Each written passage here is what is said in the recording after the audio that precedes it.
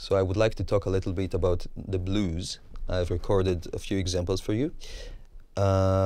When people take the blues, when they say let's play a blues on B flat, often people will be like, okay, we jam that, but then you see that each one has a different idea of the chords. For me, the simplest blues is 1,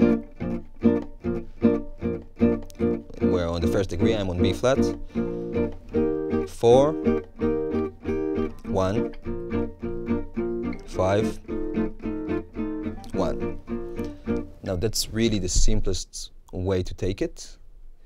After that, you can obviously add different tensions, different movements, but it's important to notice that each choice you make with the chords will give it different, well, stylistically, they will play it in different ways in different decades.